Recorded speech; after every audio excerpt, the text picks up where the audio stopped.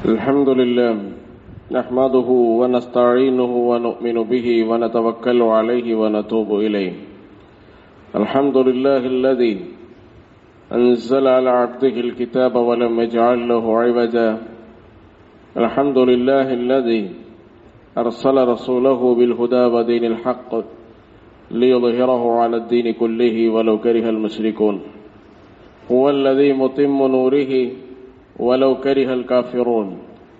الصلاة والسلام على رسوله الأمين وسيد الأولين والآخرين وخاتم الأنبياء والمرسلين وزعيم المتقين وإمام المسلمين وقائد المؤمنين الذي أدى الأمانة ونصح الأمة وبلغ الرسالة وجاهد في الله حق جهاده. كما صليت على إبراهيم وعلى آل إبراهيم.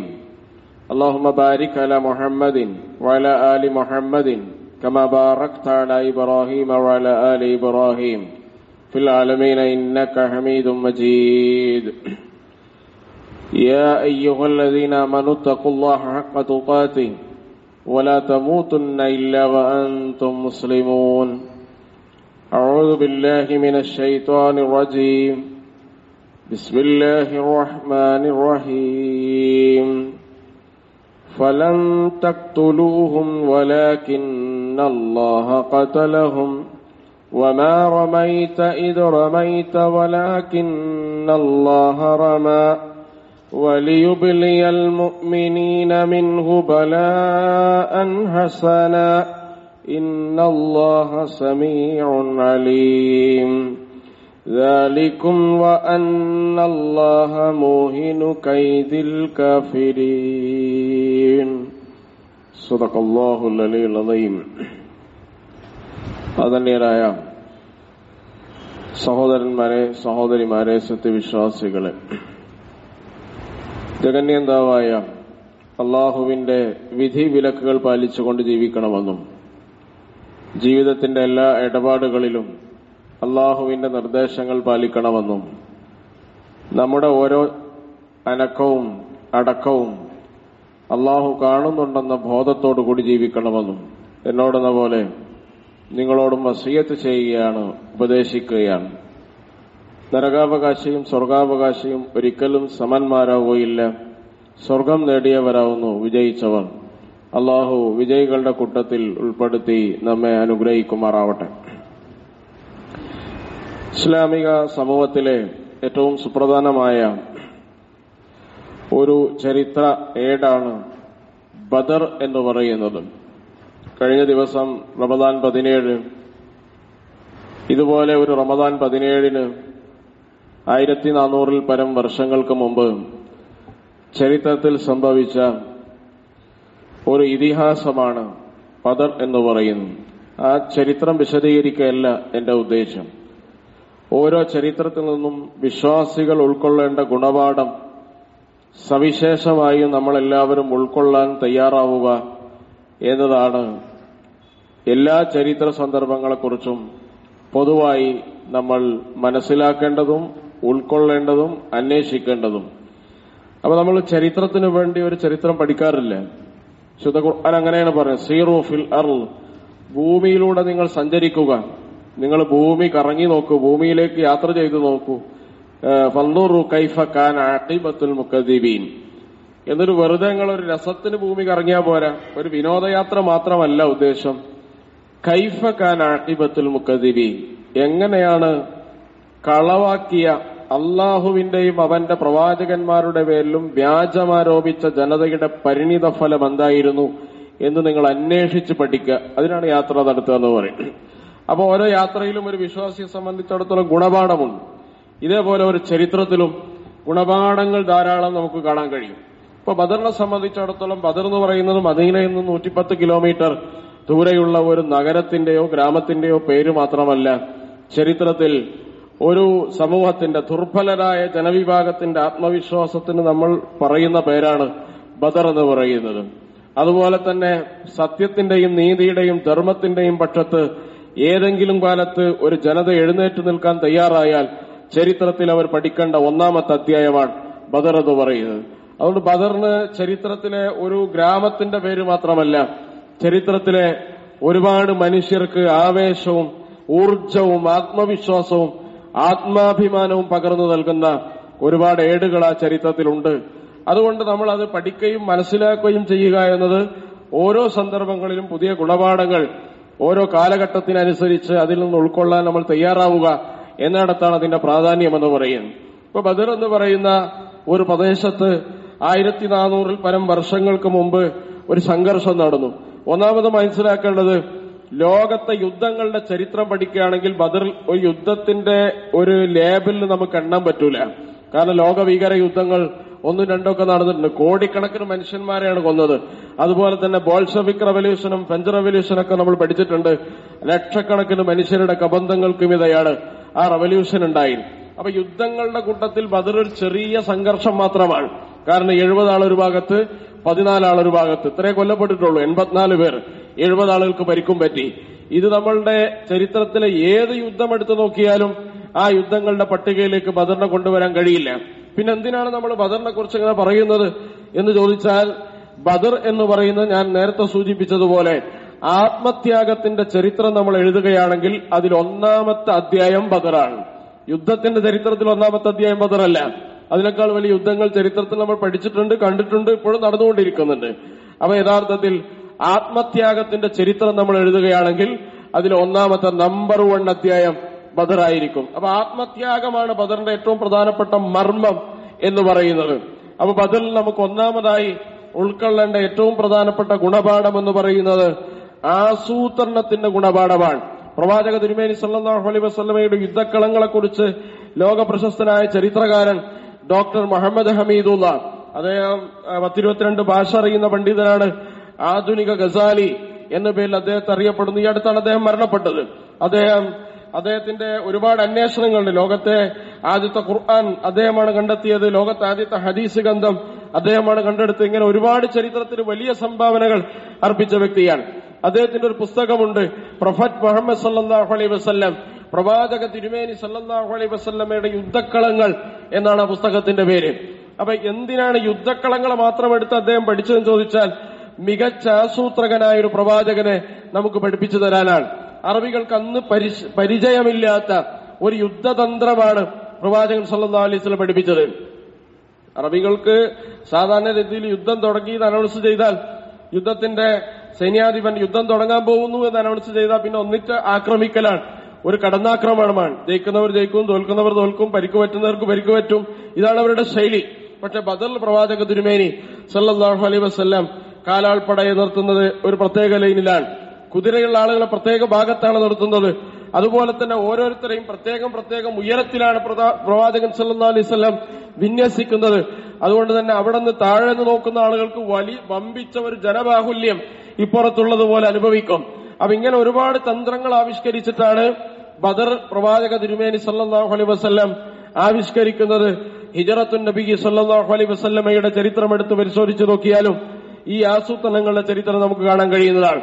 അപ്പൊ അതിജയിക്കാൻ ഒരു സമുദായത്തെ സംബന്ധിച്ചിടത്തോളം, ഒരു വിശ്വാസിയെ സംബന്ധിച്ചിടത്തോളം അനിവാര്യമായ അടിസ്ഥാന പാഠമാണ് ആസൂത്രണം എന്ന് പറയുന്നത്. അതുകൊണ്ടാണ് അല്ലാഹു സുബ്ഹാനഹു വ തആല പറയുന്നത്, അല്ലാഹുവിന്റെ റസൂൽ സല്ലല്ലാഹു അലൈഹി വസല്ലം ബദർ യുദ്ധം തുടങ്ങുന്നതിന് മുമ്പ് ഒരു പിടി ചരല് വാങ്ങിയിട്ട് ശത്രുക്കൾക്ക് നേർക്ക് എറിഞ്ഞിട്ടാണ് യുദ്ധം തുടങ്ങുന്നത് എന്ന് ചരിത്രത്തിൽ നമുക്ക് കാണാൻ കഴിയും. ആ ഏറെന്തുകൊണ്ടാണ്?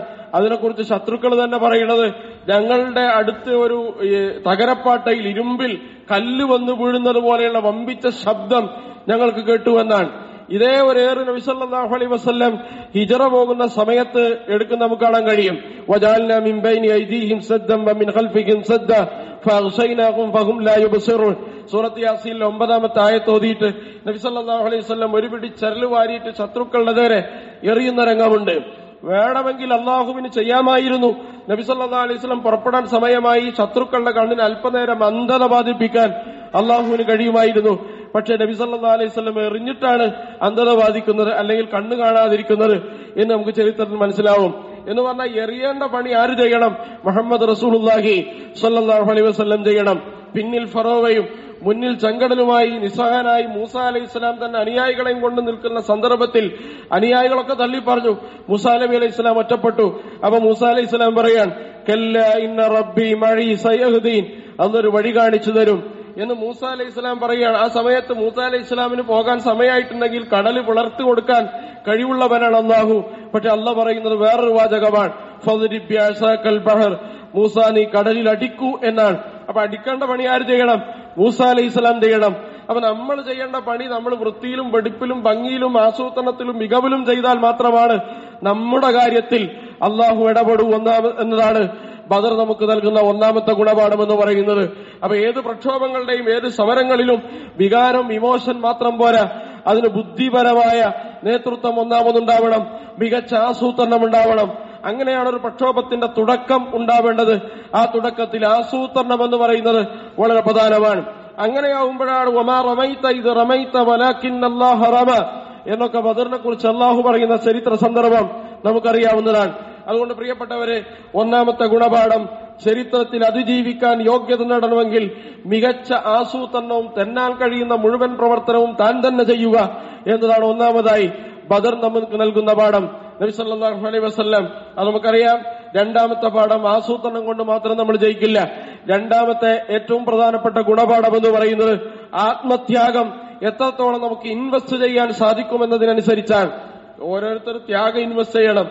ബദർ എന്ന് പറയുന്നത് അതിന്റെ അക്ഷരാർത്ഥത്തിലുള്ള പ്രതിരൂപമാണ്. അതാണ് ഞാൻ തുടക്കത്തിൽ സൂചിപ്പിച്ചതുപോലെ ആത്മത്യാഗത്തിന്റെ അധ്യായത്തിൽ ഒന്നാമത് ബദറാണ്. അപ്പൊ ബദറില് ആത്മത്യാഗം നടത്തിയ ഒരുപാട് ആളുകൾ നമുക്കറിയാം. കൊടി പിടിച്ചിരുന്ന ഒരാൾ സഅദ് ഇബ്നു മുആദ് റളിയല്ലാഹു അൻഹു, അൻസാറുകളുടെ നേതാവ്, മുഹാജിറുകളുടെ നേതാവ് അലി ഇബ്നു അബീ ത്വാലിബ് റളിയല്ലാഹു അൻഹു, മൊത്തം ബദറിന്റെ സൈന്യാധിപൻ, മുഖ്യ സൈന്യാധിപൻ മുസ്അബ് ഇബ്നു ഉമൈർ, ഇങ്ങനെയാണ് സൈന്യത്തെ വിന്യസിച്ചിരുന്നത്. റസൂൽ സല്ലല്ലാഹു അലൈഹി വസല്ലം കച്ചവട സംഘം രക്ഷപ്പെട്ടു. അവരെ എല്ലാം ഇനി നേരിടാൻ പോകുന്നത് മദീന ലക്ഷ്യമാക്കി വരുന്ന അബൂജഹലിന്റെ നേതൃത്വത്തിലുള്ള ഒരു സൈന്യമുണ്ട്. അവർക്ക് ഏകദേശം 600-ലധികം ഒട്ടകങ്ങളും അതുപോലെ 100-ലധികം കുതിരകളും 700-ലധികം പടയങ്കികളുമുള്ള വമ്പിച്ച യുദ്ധസന്നാഹമുള്ള ഒരു സൈന്യത്തോടാണ് നമ്മൾ എതിരിടുന്നത്. നമ്മുടെ അടുത്ത് അതിനുള്ള സന്നാഹമില്ല. പുറപ്പെട്ടത് കച്ചവട സംഘത്തെ പിടിക്കാനാണ്. അത് രക്ഷപ്പെട്ടു കഴിഞ്ഞു. ഇനി നമ്മൾ എന്തു ചെയ്യും എന്ന് ആവർത്തിച്ച് നബി സല്ലല്ലാഹു അലൈഹി വസല്ലം ചോദിച്ചപ്പോ സഹാബികൾക്ക് മനസ്സിലായി, ഇതൊരു ടെസ്റ്റ് ഡോസാണ്. ഞങ്ങളുടെ അടുത്ത് എത്ര ത്യാഗമുണ്ട് എന്ന് റസൂലുള്ളാഹിക്ക് അറിയണം. അതിന് സഅദ് ഇബ്നു മുആദ് എഴുന്നേറ്റെന്ന് പറഞ്ഞു, അൻസാറുകളുടെ നേതാവ്. അൻസാറുകളെ സംബന്ധിച്ചിടത്തോളം നബിയെ ഞാനൊരു ഗ്യാരണ്ടി തരാം, കടലിൽ ഇറങ്ങാനാണ് നിങ്ങൾ പറഞ്ഞതെങ്കിലും നിങ്ങളുടെ പിന്നാലെ ഞങ്ങൾ ഉണ്ടാവും, ഒരു സംശയവും വേണ്ടതില്ല.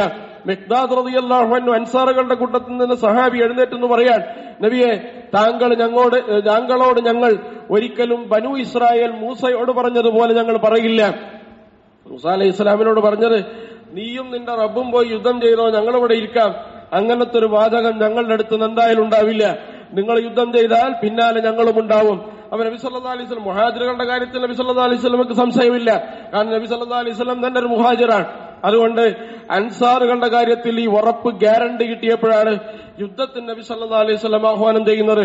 യുദ്ധത്തിന് പോകുന്ന ആളുകളുടെ അവസ്ഥ ചരിത്രം നമുക്ക് വിശദീകരിച്ചു തരുന്നുണ്ട്. യുദ്ധ സന്ദർഭമാണ്. നബി സല്ലല്ലാഹു അലൈഹി വസല്ലം പറഞ്ഞു എല്ലാവരോടും നോമ്പ് മുറിക്കാൻ.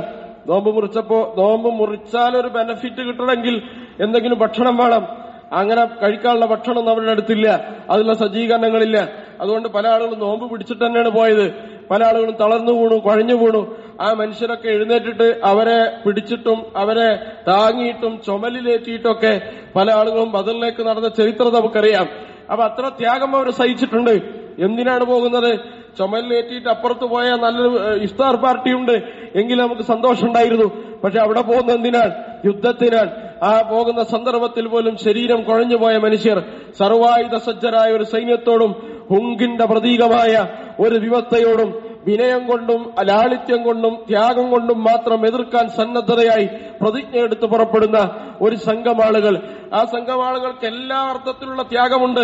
യുദ്ധം തുടങ്ങുന്നതിന് മുമ്പ് ഓരോരുത്തരെയും റസൂൽ സല്ലല്ലാഹു അലൈഹി വസല്ലം ഓരോ ഭാഗത്ത് വിന്യസിക്കുമ്പോ സിദ്ദീഖുൽ അക്ബർ റളിയല്ലാഹു അൻഹുവിനോട് നബി പറയാൻ, നീ ഈ ഭാഗത്ത് വന്നിരുന്നാ മതി, കാരണം അവിടെ നിന്റെ മകനുണ്ട്, ആ മകനോട് നീ യുദ്ധം ചെയ്യേണ്ടി വരും.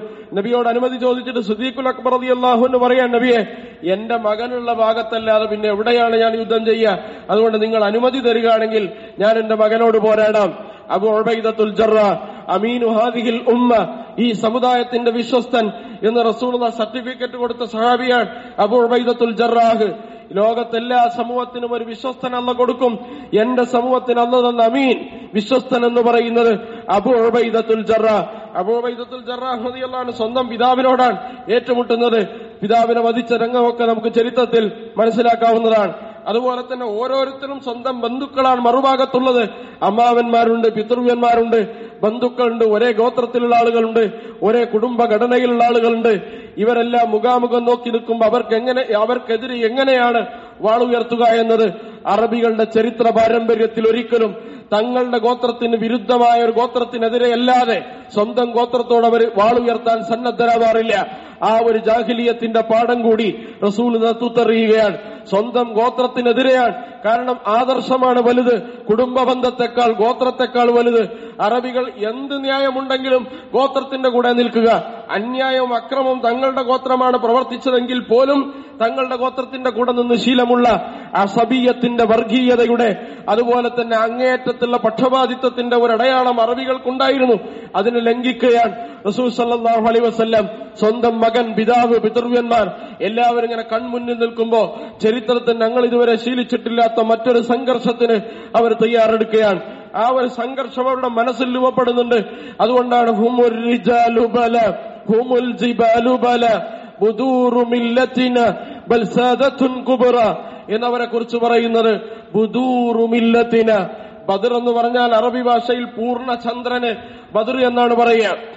ഗ്രാമത്തിന് പറയുന്ന പേര് മാത്രമല്ല, പൂർണ്ണചന്ദ്രന് ബദർ എന്നാണ് പറയുക. അക്ഷരാർത്ഥത്തിൽ ഇരുട്ടിലായ ഒരു സമൂഹത്തിന് വെളിച്ചം പകർന്ന ചരിത്രത്തിലെ നിസ്തുലമായ ഏടാണ് ബദർ. പൂർണ്ണചന്ദ്രനാണ്. ബുദൂറു മില്ലത്തിന, ഈ മില്ലത്തിന്റെ ബദറാണ്. ആ ബദർ എന്ന് പറയുന്നത് ഹുമുൽ ജിബാലു, അവർ പർവ്വതങ്ങളായി എന്നാണ്. നേരത്തെ കുഴഞ്ഞ് തളർന്ന് ഉറങ്ങിയ മനുഷ്യന്മാര് ചുമലിലേക്കൊക്കെ കൊണ്ടുപോയിരുന്ന ആളുകള് യുദ്ധം തുടങ്ങിയ സമയത്ത് ഹുമുൽ ജിബാൽ, അവർ യഥാർത്ഥത്തിൽ പർവ്വതങ്ങളെ പോലെയായി. കുത്തിയിട്ട് മറിയില്ല, ഉന്തിയിട്ട് നീങ്ങണില്ല. അവർ നേരത്തെ കഴിച്ച ഭക്ഷണം തന്നെ അവരുടെ അടുത്തുള്ളൂ. പക്ഷെ ഇപ്പൊ എന്താണ് ഒരു ശക്തി വന്നത് എന്ന് ചോദിച്ചാൽ, അവര് ഒരു ആത്മത്യാഗത്തിന് തയ്യാറായപ്പോൾ ജഗന്യന്ത അവരുടെ കൂടെ നിന്നു എന്നതാണ്. ജഗന്യന്ത അവരുടെ കൂടെ നിൽക്കാൻ തയ്യാറായി. അതുകൊണ്ട് ആ ശക്തി ഉണ്ടായി. അതുകൊണ്ട് പ്രിയപ്പെട്ടവരെ, ആത്മത്യാഗം വളരെ പ്രധാനപ്പെട്ട ഒന്നാണ്. നമ്മളൊക്കെ വിശ്വസിക്കുന്ന ആദർശത്തിന് സാക്ഷാൽ അള്ളാഹുവിന് വേണ്ടി നമ്മൾ വ്യയം ചെയ്യേണ്ട സമ്പത്തിനേക്കാൾ പ്രധാനമാണ് നമ്മുടെ സന്നദ്ധത എന്ന് പറയുന്നത്. ഇത്ര പൈസ തരാതല്ല, ഞാൻ ഉണ്ട് എന്നാണ് ആദ്യം പറയേണ്ടത്. രണ്ടാമതേ പൈസ വരാൻ പാടുള്ളൂ. പൈസ എല്ലാം കൊടുക്കേണ്ടത്. ഒന്നാമത്തെ ആത്മത്യാഗം തന്നെയാണ്. അതുകൊണ്ടാണ് ഒരേ ചരിത്രത്തിൽ എല്ലാ സന്ദർഭങ്ങളിലും നബി സല്ലല്ലാഹു അലൈഹി വസല്ലമയുടെ കൂടെ നല്ല ധനാഢ്യന്മാരായ ആളുകളുണ്ടായിരുന്നു. അവർ പൈസയും കൊടുത്തു, ശരീരം കൊടുത്തു. അതുപോലെ തന്നെ ശരീരം മാത്രം കൊടുക്കാൻ കഴിയുന്ന ആളുകൾ അവർ ശരീരവുമായി മുന്നോട്ട് വന്നു, ത്യാഗം ചെയ്യാൻ സന്നദ്ധരായി. അസ്മാ ബിൻത് അബീ ബക്കർ റളിയല്ലാഹു അൻഹ ഇസ്ലാമിക ചരിത്രത്തിൽ ത്യാഗപൂർണമായ ഒരു ചരിത്രത്തിന്റെ ഉടമയാണ് അസ്മാ റളിയല്ലാഹു അൻഹ. ഹിജ്റയുടെ ചരിത്രം പരിശോധിക്കുമ്പോൾ നമുക്കറിയാം, ഞാൻ വിശദീകരിക്കണില്ല. 100ാമത്തെ വയസ്സിൽ കണ്ണിന് അന്ധത ബാധിച്ചിട്ടുണ്ട് അസ്മാഇന്. മകൻ സുബൈർ ബിൻ അവ്വാം റളിയല്ലാഹു അൻഹു വന്നിട്ട് പറയാണ് ഉമ്മാനോട്, ഇതാ യുദ്ധം തുടങ്ങി കുറെ ദിവസമായി, ഞാൻ പിടിക്കപ്പെടാൻ പോവാൻ. ആളുകളെ കൂടെയുള്ളവരൊക്കെ കൊല്ലപ്പെട്ടു. ഇനി എനിക്ക് ആകളുള്ള ഭയം രക്തസാക്ഷിയാവുന്ന എനിക്ക് സന്തോഷമേ ഉള്ളൂ. പക്ഷെ ശത്രുക്കൾ എന്ത് ചെയ്യും? എന്നെ കൊന്നു കഴിഞ്ഞാൽ എന്നെ തൊലി പൊളിച്ച് കഴബയിൽ തൂക്കും. അതുകൊണ്ട് അതെനിക്ക് സഹിക്കാൻ പറ്റണില്ല. അതാലോചിച്ചിട്ടൊരു ഇടങ്ങേറി, ഒരു ബേജാറ്. രക്തസാക്ഷിയാവണേന് എനിക്ക് കുഴപ്പമില്ല. ഉമ്മ ഇങ്ങനെ മകനെ തടവി വെക്കാണ്, കണ്ണിന്റെ കാഴ്ച പോയിട്ടുണ്ട്. എന്നിട്ട് മകനെ തടവിയിട്ട് മോനങ്ങനെ വാത്സല്യത്തോടു കൂടി തലോടിയിട്ട് പറയാം, മോനെ നീ ആടിനറക്കണ കണ്ടിട്ടില്ലേ? ആടിനറുത്ത് കഴിഞ്ഞാൽ തൊലി പൊളിച്ചിടുന്നതിൽ ആടിന് വലിയ വേദന ഉണ്ടാവോ? ഇതുപോലെ വിചാരിച്ചാൽ മതി. അതുകൊണ്ട് സന്തോഷത്തോടു കൂടി മോൻ പോയിക്കോ എന്ന് പറഞ്ഞ് രക്തസാക്ഷിയാ മകൻ ഉമ്മാന്റെ കൺമുന്നിൽ നിന്നാണ് പോണ സമയത്ത് ഉമ്മ പ്രാർത്ഥിക്കുകയാണ്, അല്ലാഹുവേ എനിക്കൊരു മകനെ ഏറ്റവും കൂടുതൽ ആവശ്യമുള്ള സന്ദർഭമാണിപ്പോ. കാരണം 100 വയസ്സായിട്ടുണ്ട്, കണ്ണിനും കാഴ്ചയില്ല. ഒരു മകനും ഒരു ഉമ്മാക്ക് ആവശ്യമുള്ള ഏറ്റവും വലിയ സന്ദർഭം. എനിക്ക് ഏറ്റവും കൂടുതൽ ആവശ്യമുള്ള ഒരു സന്ദർഭത്തിൽ നിന്റെ ആവശ്യത്തിന് ഞാൻ മുൻഗണന നൽകാൻ, എന്റെ മകനെ നിനക്ക് തരാൻ, ഇത് സ്വീകരിക്കണം.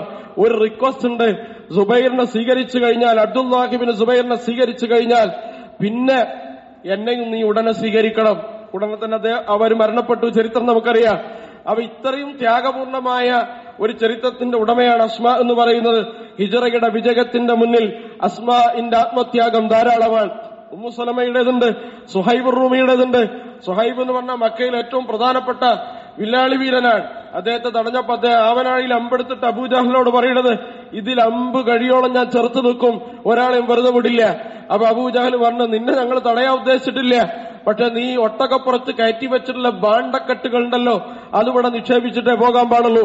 ചോര നീരാക്കി പതിറ്റാണ്ടുകൾ അധ്വാനിച്ച മുഴുവൻ സമ്പാദ്യവും ഒട്ടകപ്പുറത്ത് ഇറക്കിയിട്ട് കഅബയുടെ ചാരത്ത് കൊണ്ടുപോയി വെച്ച് സുഹൈബുർ റൂമി പറയാൻ, അബുൽ ഹക്കം നീ പറഞ്ഞതുപോലെ ഒരു നയാ പൈസ സുഹൈബ് മദീനയിലേക്ക് കൊണ്ടുപോകുന്നില്ല. ഇതിനേക്കാൾ എനിക്ക് പ്രിയങ്കരം അല്ലാഹു വ റസൂലുഹു, അള്ളയും റസൂലുമാണ്. ഇതുകൊണ്ടാണ് ഹിജ്റ വിജയിച്ചത്, ഇതുകൊണ്ട് തന്നെ ബദറും വിജയിച്ചത്. അതുകൊണ്ട് നമ്മൾ മനസ്സിലാക്കേണ്ടത്, റിസ്ക് എടുക്കാതെ നമ്മൾ സാധാരണ നാടത്തിൽ കൈ നനയാതെ മീൻ പിടിക്കാൻ പറ്റൂല എന്നത് പറഞ്ഞതുപോലെ നമ്മൾ ഓരോരുത്തരും ആത്മപരിശോധന നടത്തണം. ഇസ്ലാമിന്റെ വിജയം നമ്മുടെയൊക്കെ സ്വപ്നമാണ്. മുസ്ലിം സമൂഹത്തിന്റെ ഇസ്സത്ത്, നമ്മുടെ നമ്മൾ എത്ര ത്യാഗം ഇതിന് ഇൻവെസ്റ്റ് ചെയ്യുന്നു എന്നത് വളരെ പ്രധാനമാണ്. അപ്പൊ രണ്ടാമത്തെ ഗുണപാഠം അതാണ്. മൂന്നാമത്തത് ആസൂത്രണവും ആത്മത്യാഗവും കൊടുത്തു എന്നതുകൊണ്ട് മാത്രം രക്ഷപ്പെടൂല. കാരണം ഇത് രണ്ടും ഭൗതിക പ്രത്യയശാസ്ത്രങ്ങൾക്കുണ്ട്.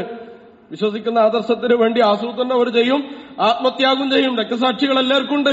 പക്ഷേ മൂന്നാമത്തത് വളരെ പ്രധാനമാണ്. അത് ഭൗതിക പ്രത്യയശാസ്ത്രങ്ങൾക്ക് ഇല്ലാത്തതാണ്. അതേതാണ്? പ്രാർത്ഥനയാണ്, അള്ളാഹുവിന്റെ സഹായമാണ്.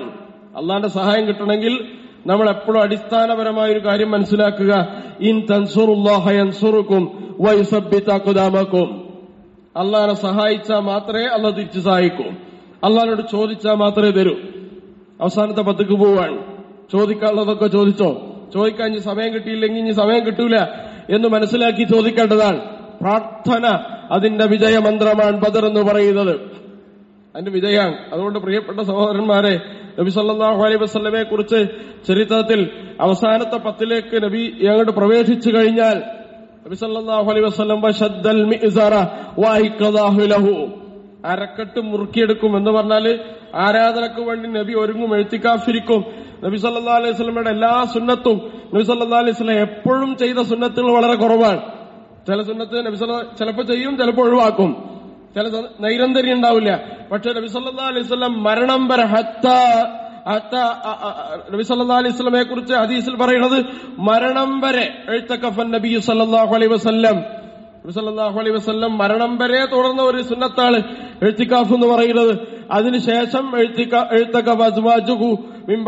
അദ്ദേഹത്തിന് ശേഷം പ്രവാചകന്റെ ഭാര്യമാർ ആ ചര്യ മരണം വരെ അവരും തുടർന്നു എന്ന് സഹീഹുൽ ബുഖാരി നമുക്ക് കാണാൻ കഴിയും. അപ്പൊ എന്തിനാണ് ഇരിക്കുന്നത്? ചോദിക്കാൻ തന്നെ, ധാരാളം ചോദിക്കുക. എന്താ ഇപ്പൊ പ്രവാചകന് ചോദിക്കാനുള്ളത്? പ്രവാചകൻ സല്ലല്ലാഹു അലൈഹി വസല്ലം ഇത്ര ചോദിക്കണ്ടെങ്കിൽ നമ്മളൊക്കെ അത്ര ചോദിക്കണം എന്ന് പഠിപ്പിക്കാൻ വേണ്ടിയാണ്. നബി സല്ലല്ലാഹു അലൈഹി വസല്ലം പറഞ്ഞില്ലേ, ഒരു ദിവസം 100 തവണ ഞാൻ ഇസ്തിഗ്ഫാർ നടത്തുന്നു പറഞ്ഞാൽ നബി മഅ്സൂമാണ്. നബിന്റെ അടുത്ത് വമ്പിച്ച പാപങ്ങളോ സ്ഖലിതങ്ങളോ വീഴ്ചകളോ സംഭവിക്കൂല, പ്രൊട്ടക്ട് ചെയ്തിട്ടുണ്ട്. അല്ലാഹു മഅ്സൂമാണ് നബിയെ, ശാരീരികമായും ആത്മീയമായും മഅ്സൂമാണ് നബി. നബിനെ ഒരാൾക്ക് കൊല്ലാൻ കഴിയില്ല. വല്ലാഹു യഅ്സിമുക മിനന്നാസ്, കൊല്ലാൻ വന്നവരൊക്കെ തിരിച്ചുപോയത് അല്ലാഹു പ്രൊട്ടക്ട് ചെയ്തിട്ടാണ്. അപ്പൊ അത്രയും പ്രൊട്ടക്ഷൻ കൊടുത്ത നബി സല്ലല്ലാഹു അലൈഹി വസല്ലം പിന്നെ എന്തിനാണ് ചോദിക്കുന്നത്? ലലംതു സുന്നത മൻ അഹിയൽ ളലാമ ഇല അനിഷ്തഖത് ഖദബാഹുൽ ളുർറ മിൻ വറമി. ഇമാം ബുസൂരി ഖസീദത്ത് ബുർദ, അതിൽ അദ്ദേഹം പറയുന്നത്, ഞാൻ അക്രമം ചെയ്തു റസൂലിനോട്. എന്താണ്? കാലിൽ നീര് വരുവോളം നിന്ന് നമസ്കരിച്ച റസൂലിന്റെ സുന്നത്തിനോട് ഞാൻ അക്രമം കാണിച്ചു എന്നാണ്. നീര് വന്നിട്ട് കാലിങ്ങ പൊട്ടിയപ്പോ ആയിഷ ബീവി ചോദിക്കാൻ, എന്തിനാണ് നബി ഞങ്ങൾ ഇത്ര ഇടങ്ങാറാവണത്? കഴിഞ്ഞുപോയ എല്ലാ പാപങ്ങളും ഒന്ന് പുറത്തു വന്നിട്ടുണ്ട്, പിന്നെ എന്തിനാണ് നിങ്ങൾ അഫലാകൂന അബ്ദൻ ശകൂറ, ഞാൻ നന്ദിയുള്ള ഒരു അടിമയാവേണ്ട ആയിഷ എന്നാണ് റസൂൽ സല്ലല്ലാഹു അലൈഹി വസല്ലം പറഞ്ഞത്. ഇതൊക്കെ വെച്ചിട്ട് നമ്മൾ സ്വന്തത്തിലേക്ക് ആലോചിക്കാം. അപ്പൊ നമ്മൾ അല്ലാഹുവോട് ചോദിക്കാനുള്ള ഒരു നിമിഷമാണ്, അസുലഭമായ അവസരമാണ്. ഇന്ന അൻസൽനാഹു ഫീ ലൈലത്തുൽ ഖദർ വമാ അദ്റാക മാ ലൈലത്തുൽ ഖദർ ലൈലത്തുൽ ഖദ്രി ഖൈറും മിൻ അൽഫി ശഹർ. ചെറിയ അധ്യായത്തിൽ ഒരു കാര്യം പറയാം. ലൈലത്തുൽ ഖദർ, ഒന്ന് അനുഗ്രഹീത രാത്രി, രണ്ടാമത്തത് മലക്ക് ജിബ്രീലിന്റെ കൂടെ മലക്കുകൾ ഇറങ്ങി വരുന്ന ദിവസം. റൂഹ് എന്ന് പറഞ്ഞാൽ റൂഹുൽ അമീൻ ജിബ്രീൽ അലൈഹിസ്സലാം, ഖുർആൻ ഇറക്കിയ രാത്രി. പിന്നെ നാലാമത്തെ ശ്രേഷ്ഠത എന്താണ്? ഖൈറും മിൻ അൽഫി ശഹർ, 1000 മാസത്തെക്കാൾ ശ്രേഷ്ഠമുള്ള രാത്രി. കാരണം മുൻകഴിഞ്ഞു പോയ ആളുകൾക്ക് 900-1000 കൊല്ലൊക്കെ കൊടുത്തിട്ടുണ്ട്. അതിന് പകരം നമുക്ക് ഒരു രാത്രി കിട്ടിയാൽ മതി. പക്ഷെ ഏത് രാത്രിയാന്ന് പറഞ്ഞിട്ടില്ല. അതുകൊണ്ട് അവസാനത്തെ 10 മുഴുവൻ ഇരുന്നോ, ഏതെങ്കിലും ഒന്ന് കിട്ടിയ ഭാഗ്യം എന്നാണ്. അത് വളരെ സിമ്പിളല്ലേ, 10 ദിവസം മെൻകെട്ടാ പോരെ എന്ന് വിചാരിച്ചിട്ട് ആദ്യം കുഴപ്പി നടക്കണം. അവസാനത്തെ 10 ദിവസത്തിന് പള്ളിയിൽ തന്നെ വരില്ല, എത്തില്ല. നിങ്ങൾ ആലോചിച്ച് നോക്കൂ, ആളുകളൊക്കെ വലിയ പേടിയിലും ഭയത്തിലാണ്. പള്ളിയിലെ സർക്കാർ നിയന്ത്രണം എത്രയാണോ അത് പാലിച്ചുകൊണ്ട് പള്ളിയിൽ വരണം. അങ്ങനെയാണ് നമ്മൾ ചെയ്യേണ്ടത്. നമ്മൾ മനസ്സിലാക്കേണ്ടത് വാക്സിൻ എത്ര ഡോസ് എടുത്തു എന്നതല്ല കോവിഡിനെ പ്രതിരോധിക്കാനുള്ള മാനദണ്ഡം. അതൊരു മാനദണ്ഡം മാത്രമാണ്. പള്ളിയും പ്രാർത്ഥനയൊക്കെ ഇതിന്റെ പ്രതിരോധത്തിന്റെ മാനദണ്ഡമാണ്. അത് മനസ്സിലാവാത്ത കാലത്തോളം നിങ്ങൾ ഓക്സിജൻ സിലിണ്ടറിന് ക്യൂ നിൽക്കേണ്ടി വരും. ഇല്ല, ഓക്സിജൻ കൊണ്ട് മാത്രം തന്നെ രക്ഷിക്കാം എന്ന് വിചാരിച്ചിട്ട് നിങ്ങളെല്ലാം അടച്ചുപൂട്ടി വീട്ടിലിരുന്ന് കഴിഞ്ഞാൽ ഇതിൽ നിന്ന് രക്ഷപ്പെടാമെന്ന് വിചാരിക്കണ്ടാരും. നിങ്ങൾ ആലോചിച്ചോ, വാക്സിന്റെ കൂടെ ഇതിനെ പ്രതിരോധിക്കാൻ പ്രാർത്ഥന അനിവാര്യമാണ്, പള്ളി അനിവാര്യമാണ്. എന്തിനാണ് പള്ളി തുറക്കണത് പറയണത്? പള്ളിയിൽ എന്താ ചെയ്യണത്? പ്രാർത്ഥിക്കാൻ. ആരോട് പ്രാർത്ഥിക്കാൻ? അള്ളാഹിനോട് പ്രാർത്ഥിക്കാൻ. ഈ ആപത്തുനിന്നും മുസീബത്തും ഈ പള്ളിയിൽ വന്നവരെ മാത്രമല്ല, ഈ നാടിനെ രക്ഷിക്കണമെന്ന് കേണപേക്ഷിക്കാത്ത ഒരു പള്ളിയൊന്നും കേരളത്തിലില്ല. മഹാരാഷ്ട്രയിലെ പോലീസ് അവർ കർഫ്യൂ പാലിക്കാനല്ല പറയുന്നത്, പള്ളിയിൽ പോകുന്ന വിശ്വാസികളോട് പറയുന്നത് നിങ്ങൾ നിസ്കാരത്തിൽ പ്രാർത്ഥിച്ചോ, അവിടെ ഇനി രക്ഷ. ഞങ്ങളെ വെന്റിലേറ്ററിലും ഓക്സിജൻ സിലിണ്ടറിനും കഴിഞ്ഞു, പിടുത്തം വിട്ടുപോയി, ഇനി രക്ഷ അവിടെയാണ്. എത്രയാ മരണങ്ങൾ! നമ്മൾ അറിയുന്നത് പോലെ ഒന്നല്ല മരണങ്ങളുടെ കണക്ക്. ഡൽഹി UP എടുത്ത ഒരു പത്രപ്രവർത്തകനെ പോലെ UPയിലേക്ക് അടുത്തുന്നില്ല. വിവരം അറിയുന്നുള്ളത് കൊണ്ടാണ്. അത്ര ഭീകരമാണ്. അലിഗഡ് മുസ്ലിം സർവകലാശാലയിൽ മാത്രം കഴിഞ്ഞ 2 ദിവസമായി പ്രഗത്ഭരായ 70 പ്രൊഫസർമാരടക്കമുള്ള 70 ആളുകൾ മരിച്ചിട്ടുണ്ട്. നമ്മൾ അറിഞ്ഞിട്ടുണ്ടോ? ഇല്ല. അത്ര ഭീകരം തന്നെയാണ്. പക്ഷെ ഇത് എങ്ങനെ നിങ്ങൾക്ക് ഇതിനെ പ്രതിരോധിക്കാം എന്ന് വിചാരിക്കുമ്പോ നമുക്ക് കാണുന്ന ചില ഭൗതികമായ മാനദണ്ഡങ്ങൾ കൊണ്ട് മാത്രം ഇതിനെ പ്രതിരോധിക്കാൻ കഴിയില്ല പ്രിയപ്പെട്ടവരെ. അതൊരു നിമിത്തം മാത്രമാണ്. അതിനുപേക്ഷിക്കണമെന്നോ അതിനോട് ലാഘവത്വം കാണിക്കണമെന്നോ അല്ലേ പറയുന്നത്. മാസ്ക് ധരിക്കണം, സാമൂഹ്യ അകലം പാലിക്കണം, സാനിറ്റൈസർ ഉപയോഗിക്കണം, ആൾക്കൂട്ടങ്ങളിൽ പരമാവധി ഒഴിവാവണം എന്നതുകൊണ്ട് മാത്രം നമ്മൾ രക്ഷപ്പെടില്ല. പ്രതിരോധത്തിന് നമ്മൾ ശരീരവും ആത്മാവും വഴങ്ങില്ല. അള്ളാഹുമായിട്ടുള്ള ബന്ധം വളരെ പ്രധാനമാണ്. അതാണ് ബദർ നമുക്ക് നൽകുന്ന ഏറ്റവും പ്രധാനപ്പെട്ട പാഠമെന്ന് പറയുന്നത്. പ്രാർത്ഥനയിലൂടെ അതിജയിക്കാൻ കഴിയും. അതുകൊണ്ട് പള്ളിയിലെ 50 ആളെ പറ്റൂ എന്ന് പറയുമ്പോഴേക്കും അതൊക്കെ അവിടെ എത്തിയിട്ടുണ്ടാവുമെന്ന് വിചാരിച്ചു പോവാതെ കണ്ട. എത്തും 50-ൽ പെടുവോ നോക്കാനാണ് ശ്രമിക്കേണ്ടത്. 50-ൽ പെടുവോ നോക്കാനാണ് വേണ്ടി ശ്രമിക്കേണ്ടത്. ഇതില്ലാത്തൊരു റമദാൻ കഴിഞ്ഞു പോയപ്പോ അതിന്റെ അസ്വസ്ഥതയൊക്കെ നമുക്ക് മനസ്സിലായതാണ്. അതുകൊണ്ട് പ്രിയപ്പെട്ടവരെ, നമ്മൾ സർക്കാരുകൾ പള്ളിയിൽ പോവണ്ട എന്ന് പറയുന്ന കാലത്തോളം, സർക്കാർ അതിൽ നിന്ന് വിട്ടുനിൽക്കുന്ന കാലത്തോളം നമ്മൾ യഥാർത്ഥത്തിൽ പള്ളിയിൽ പോയേ പറ്റൂ, നിയന്ത്രണങ്ങൾ പാലിച്ചുകൊണ്ട്. കാരണം പള്ളി ഇതിന്റെ ഒരു ഘടകമാണ്. പള്ളിക്ക് പ്രധാനപ്പെട്ട ഒരു ഘടകമുണ്ട്. അത് നമ്മൾ മനസ്സിലാക്കാൻ പറ്റില്ല. അത് മനസ്സിലാവണമെങ്കിൽ പള്ളി ഇല്ലാത്തൊരവസ്ഥയും പള്ളിയുള്ള അവസ്ഥയും കൂടി നമ്മൾ ആലോചിക്കണം. ഞാനതിന് വിശദാംശങ്ങളിലേക്ക് പോവില്ല. അതുകൊണ്ട് പ്രാർത്ഥന അതിജയിക്കാനും അതിജീവിക്കാനും പരീക്ഷണങ്ങളെ മറികടക്കാനുമുള്ള ഒരു നിമിത്തമാണ്, ഒരായുധമാണ്. സിലാഹുൽ മുഅ്മിൻ, വിശ്വാസിയുടെ ആയുധമാണ് എന്ന് റസൂലുള്ളാഹി പഠിപ്പിക്കാൻ. റസൂൽ സല്ലല്ലാഹു അലൈഹി വസല്ലം പറയുന്ന എന്താണ്? അല്ലാഹുവേ, ഈ കൊച്ചു സംഘത്തെ നീ പരാജയപ്പെടുത്തുകയാണെങ്കിൽ, നിന്നെ മാത്രം ഇബാദത്ത് ചെയ്യുന്ന ഒരാളും ഇനി നട്ടെല്ല് നിവർത്തി ഈ ഭൂമിയിൽ എഴുന്നേറ്റ് നിൽക്കില്ല. അതുകൊണ്ട് നീ എനിക്ക് വാഗ്ദാനം ചെയ്ത വിജയം തരുക. എനിക്ക് നീ ആ വിജയം നീ തന്നാലും നീ എനിക്ക് വാഗ്ദാനം ചെയ്ത കരാറിനെ പാലിക്കുക. അതുകൊണ്ട് ഈ എന്റെ കൂടെ വരുന്ന ആളുകൾ ചെരുപ്പില്ലാത്തവരാണ്, അവരെ നീ ചെരുപ്പ് ധരിപ്പിക്കുക.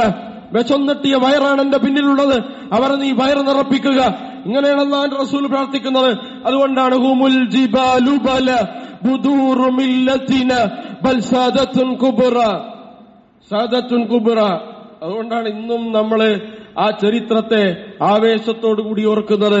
ചരിത്രത്തിൽ അതിജയിക്കാനും അതിജീവിക്കാനുള്ള ഗുണപാഠം ബദർ നൽകിയതുപോലെ മറ്റൊരു ചരിത്രം നമുക്ക് നൽകിയിട്ടില്ല. വിജയം കൊണ്ട് ആഹ്ലാദം കൊണ്ട് മതിമറക്കണ ചരിത്രമല്ല ബദറിന്റെ, ഗുണപാഠങ്ങളുടെ ചരിത്രമാണ്. അവസാനമായി പ്രിയപ്പെട്ടവരെ, പ്രാർത്ഥന എന്ന് പറയുന്നത് റസൂലുള്ളാഹി സ്വല്ലല്ലാഹു അലൈഹി വസല്ലം ഞങ്ങൾ എഴുന്നേറ്റ് നോക്കുമ്പോൾ റസൂലുള്ളാഹിന്റെ മുന്നിലെ മണലൊക്കെ നനഞ്ഞു പോയിരുന്നു എന്നാണ് പറയുന്നത്. കരഞ്ഞിട്ട്, കണ്ണീരുകൊണ്ട്. ഇത് കണ്ടിട്ട് അബൂബക്കർ റളിയല്ലാഹു അൻഹു കരഞ്ഞു. റസൂലുള്ളാഹിന്റെ ചുമലിൽ പിടിച്ചിട്ട് പറഞ്ഞു, റസൂലെ, അള്ളാഹു നമ്മളല്ലാതെ ആരെയാണ് സഹായിക്കുക എന്ന് പറഞ്ഞിട്ട് അബൂബക്കർ റളിയല്ലാഹു അൻഹു പോലും കരഞ്ഞുപോയി. അങ്ങനത്തെ കരച്ചിൽ. ആ കരച്ചിലിന്റെ ഒടുവിലാണ് അള്ളാഹു മലക്കുകളെ കൂട്ടം കൂട്ടമായി നിയോഗിച്ചത്. അവിടെയാണ് വിശുദ്ധ ഖുർആൻ പറയുന്നത്, നീ അവരെ വധിച്ചത് നീയല്ല, ഫലം തഖ്തുലൂഹും വലാകിന്നല്ലാഹ ഖതലഹും, ഞാനാണ് അവരെ കൊന്നത്.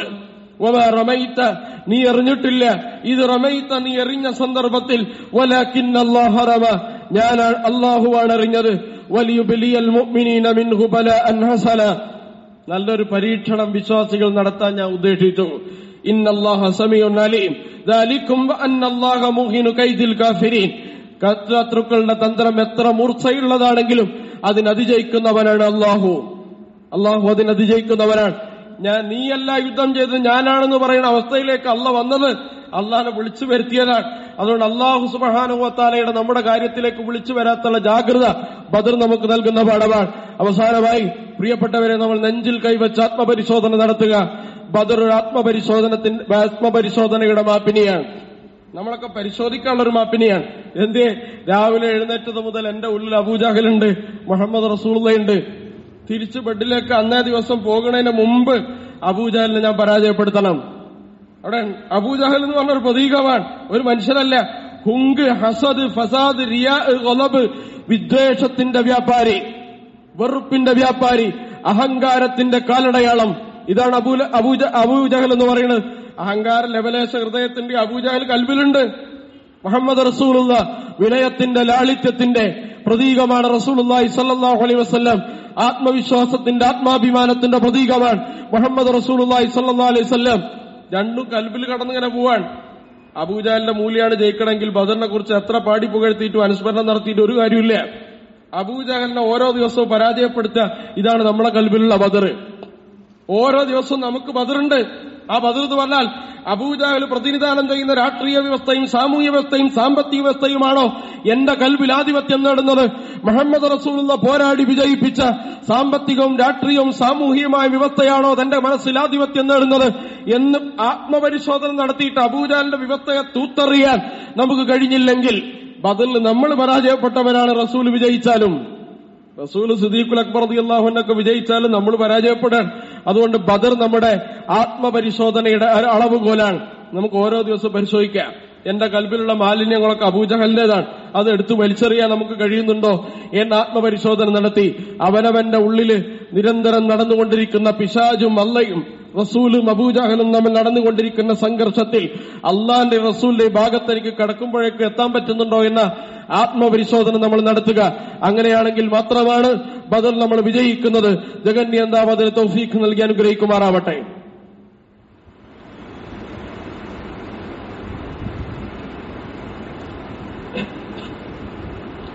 അൽഹംദുലില്ലാഹ് നഹ്മദുഹു വനസ്തഈനുഹു വനുഅ്മിനു ബിഹി വനതവക്കലു അലൈഹി വനതൂബു ഇലൈഹി. സ്വലാത്തു വസ്സലാമു അലാ റസൂലിഹിൽ അമീൻ വഅലാ ആലിഹി വഅസ്ഹാബിഹി ത്വാഹിരീൻ അജ്മഈൻ വഉമ്മഹാത്തിൽ മുഅ്മിനീൻ റളിയല്ലാഹു അൻഹും അജ്മഈൻ. യാ അയ്യുഹല്ലദീന ആമനൂ തഖുല്ലാഹ ഹഖ്ക തുഖാതിഹി വലാ തമൂതുന്ന ഇല്ലാ വഅൻതും മുസ്ലിമൂൻ. വിശ്വാസികളെ, അല്ലാഹുവിനെ സൂക്ഷിച്ച് ജീവിക്കണമെന്നും മുസ്ലിമായി ജീവിക്കുവാനും മുസ്ലിമായി മരിക്കുവാനും ശ്രമിക്കണമെന്ന് ഒരിക്കൽ കൂടി വസിയത്ത് ചെയ്യുകയാണ്, ഉപദേശിക്കുകയാണ്. രണ്ട് കാര്യങ്ങൾ കഴിഞ്ഞ ഖുതുബയിൽ നിങ്ങളുടെ ശ്രദ്ധയിൽപ്പെടുത്തിയ ഒരു കാര്യം, ഇന്ന് നമ്മുടെ സേവന കേന്ദ്രത്തിന്റെ കളക്ഷൻ നടക്കുകയാണ്. നമുക്ക് കഴിയാവുന്ന ഒരു സഹായം അതിനുവേണ്ടി ചെയ്തു കൊടുക്കണം. കോവിഡ് പ്രോട്ടോക്കോളൊക്കെ ആയിട്ട് പള്ളിയിലൊക്കെ ആളുകൾ കുറവാണ്. നമ്മുടെ കഴിവിന്റെ പരമാവധി ആ സംരംഭത്തെ സഹായിക്കാൻ ഈ ആഴ്ച നമ്മൾ ഉപയോഗിക്കുക. നമുക്കറിയാം, നമ്മുടെ പള്ളിയുടെ കാര്യം കഴിഞ്ഞ ഖുതുബയിൽ ഞാൻ സൂചിപ്പിച്ചിരുന്നു. ഒരു ഹാള് ഇവിടെ റെഡിയാക്കിയിട്ടുണ്ട്. നമുക്ക് മതപഠന ക്ലാസുകൾ, ഖുർആൻ ക്ലാസുകൾ ഒക്കെ നടത്താൻ പറ്റുന്ന ഒരു ഹാളാണ്. ആ ഹാളിലും വലിയൊരു ചെലവ് ഉണ്ട്. അത് നമ്മൾ അടുത്ത ആഴ്ച നിങ്ങളതിന് കരുതി വരിക. നേരിട്ട് എത്തിക്കാൻ പള്ളിയിൽ എത്താൻ കഴിയാത്ത ആളുകളുണ്ടെങ്കിൽ കമ്മിറ്റി ഭാരവാഹികളെ ഏൽപ്പിക്കുക. അള്ളാഹുവിന്റെ ഭവനത്തെ സഹായിക്കുക എന്ന് പറയുന്നത് വലിയ പുണ്യമുള്ള കാര്യമാണ്. ഈ നോമ്പിന് തന്നെ നിർവഹിക്കാൻ എല്ലാവരും സന്നദ്ധരാവുക. അള്ളാഹു സുബ്ഹാനഹു വ തആല നമ്മുടെ ദാനധർമ്മങ്ങളെ സ്വീകരിക്കുമാറാവട്ടെ. വീഴ്ചകൾ അള്ളാഹു പുറത്തു തരുമാറാവട്ടെ. ചെറുതും വലുതും രഹസ്യവും പരസ്യവും അറിഞ്ഞും അറിയാതെയും ചെയ്ത പാപങ്ങളെ അള്ളാഹു പുറത്തു മാപ്പാക്കി തരുമാറാവട്ടെ. നമ്മിൽ നിന്ന് മരണപ്പെട്ടുപോയ മാതാപിതാക്കൾ, ബന്ധുമിത്രാദികൾ, സഹോദരന്മാർ, സഹപ്രവർത്തകർ അള്ളാഹു സുബ്ഹാനഹു വ തആല അവരുടെ ഖബറിടം വിശാലമാക്കി കൊടുക്കുമാറാവട്ടെ. അവരെയും നമ്മയും നാളെ ജന്നാത്തുൽ ഫിർദൗസിൽ ഒരുമിച്ച് കൂട്ടി അള്ളാഹു അനുഗ്രഹിക്കുമാറാവട്ടെ. രോഗം കൊണ്ട് പ്രയാസപ്പെടുന്ന ഒരുപാട് ആളുകളുണ്ട്. കോവിഡിന്റെ രോഗങ്ങളെ കൊണ്ടും മറ്റു രോഗങ്ങളെ കൊണ്ടൊക്കെ പ്രയാസപ്പെടുന്ന ആളുകൾ അള്ളാഹു സുബ്ഹാനഹു വ തആല അവർക്ക് ആശ്വാസം നൽകി അനുഗ്രഹിക്കുമാറാവട്ടെ. ശിഫ നൽകി അനുഗ്രഹിക്കുമാറാവട്ടെ. മാറാവ്യാധി രോഗങ്ങൾ അള്ളാഹു അവരെയും നമ്മയും കാത്തുരക്ഷിക്കുമാറാവട്ടെ. മഹാമാരിയിൽ നിന്നും മാറാവ്യാധിയിൽ നിന്നും അള്ളാഹു സുബ്ഹാനഹു വ തആല നമ്മയും നമ്മുടെ കുടുംബത്തെയും നമ്മുടെ നാടിനെയും കാത്തുരക്ഷിക്കുമാറാവട്ടെ. അള്ളാഹു സുബ്ഹാനഹു വ തആല ലോകത്ത് അതിജീവനത്തിനു വേണ്ടി പോരാടുന്ന ജനതക്ക് അതിജീവനം നൽകി ആശ്വാസം നൽകി വിജയം നൽകി സഹനം നൽകി അനുഗ്രഹിക്കുമാറാവട്ടെ. നമ്മുടെ സമ്പത്തിൽ, സന്താനങ്ങളിൽ, ഇടപാടുകളിൽ, ഭക്ഷണത്തിൽ, വസ്ത്രത്തിൽ അള്ളാഹു ബർക്കത്ത് പ്രദാനം ചെയ്യുമാറാവട്ടെ. നമ്മുടെ ജീവിക്കുന്ന കാലമത്രയും അള്ളാഹുവിന്റെ സംരക്ഷണത്തിലും തൃപ്തിയിലും അള്ളാഹുവിന്റെ കാവലിലും ജീവിക്കാനുള്ള മഹാഭാഗ്യം നമുക്കും നമ്മുടെ കുടുംബത്തിനും അള്ളാഹു പ്രദാനം ചെയ്യുമാറാവട്ടെ. അള്ളാഹു സുബ്ഹാനഹു വ തആല നമ്മുടെ മാതാപിതാക്കളോട് കരുണ ചെയ്യുമാറാവട്ടെ. പല ആളുകളും കഴിഞ്ഞ നോമ്പിലൊന്നും പള്ളി ഉണ്ടായിരുന്നില്ല, ഈ പള്ളിയിലൊക്കെ ഈ നോമ്പിനൊക്കെ തുറക്കും സജീവാവാന്ന് വിചാരിച്ച പല മനുഷ്യന്മാരും 6 അടി മണ്ണിന്റെ ചുവട്ടിലാണ്. അള്ളാഹു അവരുടെ ഖബറിടം വിശാലമാക്കി കൊടുക്കുമാറാവട്ടെ. اللهم اغفر للمؤمنين والمؤمنات والمسلمين والمسلمات. اللهم اجرنا من النار. اللهم لا تجعلنا من حطب النار. اللهم اجرنا واجر والدينا واقاربنا من الديون والمظالم والنار. اللهم اجعل هذا الشهر العظيم شاهدا لنا لا شاهدا علينا، واجعله حجة لنا لا حجة علينا. اللهم اجعل القرآن ربيع قلوبنا ونور صدورنا وجلاء أمورنا. اللهم اجعل القرآن شاهدا لنا لا شاهدا علينا، واجعله حجة لنا لا حجة علينا. اللهم آمن روعاتنا واستر عوراتنا وطهر قلوبنا من النفاق. اللهم انصر إخواننا المستضعفين والمظلومين واللاجئين. اللهم عجل بنصرهم يا قوي يا متين يا حي يا قيوم. اللهم اعز الإسلام والمسلمين وأذل الظلم والظالمين. اللهم أبرز علينا صبرا وثبت أقدامنا وأيد أيدينا وانصرنا على القوم الكافرين. اللهم اشف أمراضنا وإن لم تشف أمراضنا ومن يشف أمراضنا يا شافي الأمراض. اللهم إنا نسألك علما نافعا ورزقا طيبا وعملا متقبلا وشفاء من كل داء. اللهم إنا نعوذ بك من جهد البلاء ودرك الشقاء وسوء القضاء وشماتة الأعداء. اللهم إنا نعوذ بك من البرص والجنون والجذام ومن سيء الأسقام. اللهم ادفع عنا وبلادنا من المصيبات والوباء والبلاء. اللهم ربنا تقبل دعانا إنك أنت السميع العليم وتب علينا إنك أنت التواب الرحيم. وصل على النبي المصطفى وآله وأصحابه أجمعين. أقم الصلاة إن الصلاة تنهى عن الفحشاء والمنكر.